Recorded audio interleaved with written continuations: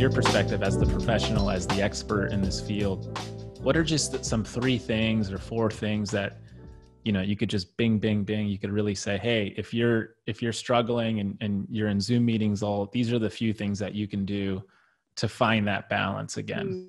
So one of my main advice pieces to pretty much any coaching client or any client that I've had is to just take a moment to be where your feet are, to just be where you are instead of being in a million different places, because my goodness, there are so many places to be. And now we have even more places to be, even if we're just sitting in one chair, you know? So it kind of takes us away from connecting back into our bodies, connecting back into our breath, connecting back into the fact that we are here now, not, you know, at the meeting, not in the future, not in the past. Instead of being in a million different places, just taking a moment to check in with your body at least once a day. And that is the bare minimum, you know, checking in with yourself once a day to actually say, like, I'm here. This is how I'm breathing right now. How am I feeling right now? And taking a mental body scan. And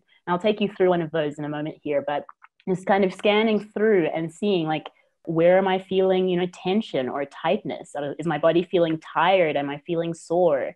I mean, I've seen so many people come in with injury. I used to practice as an osteopath, and I saw so many people come in with injuries, and they'd be like, I don't even know how it happened. And I'm like, well, how were you checking in with yourself? How much time were you taking to stretch and warm up? Those practices are important because it helps you to take a mental scan of what's happening with your body, how you're feeling, what's going on. So that is definitely number one.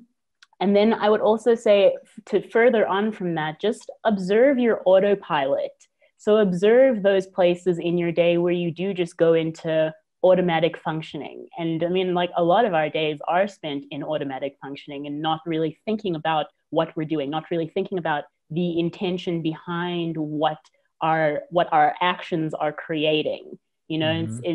And so observing those moments when you are just on auto, you're not thinking, you're not connecting.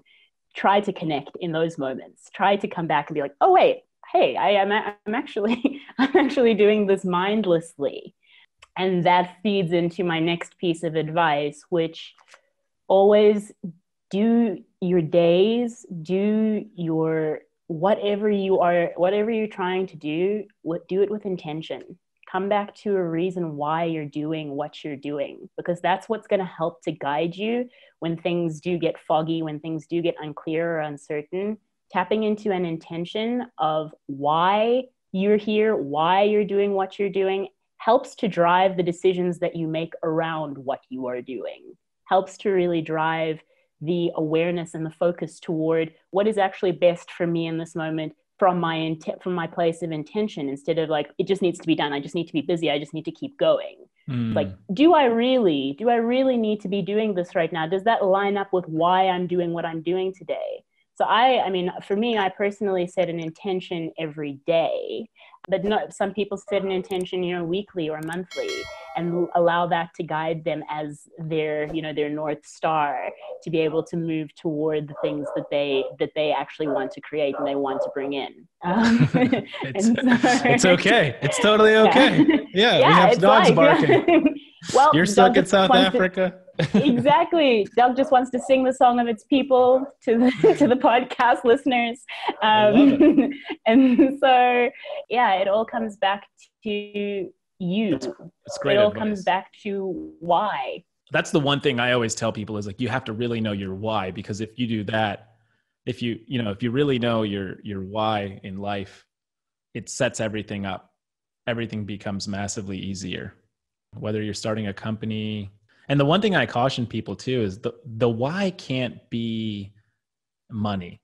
It needs to be something you're solving for, whether it's family related, whether it's to provide a better path for your kids, whether it's to help people, right? To like in your business, I would say it's pretty easy, right? You're literally transforming lives by helping people. And obviously there's money in that, but it goes back to money is a byproduct of your why, instead of, if I go chase money, then I'll help people, right? There's a massive difference between those two things. Hey everyone, thanks for checking out that clip. If you enjoyed it, be sure to hit the like button down below. And if you're interested in hearing the full episode, it's out right now on our YouTube channel. We've had a lot of great guests come on this show before, and we've got a lot of great guests coming up in the future. So hit subscribe so that you don't miss a single episode. And one final note, we're always looking for new ideas and new companies to feature on the show. So if you know of someone or know of a company, write us a comment down below letting us know who they are and what they do. We'd be happy to have them on the show. Till then, I'll just be here waiting for your comments. So, see you later.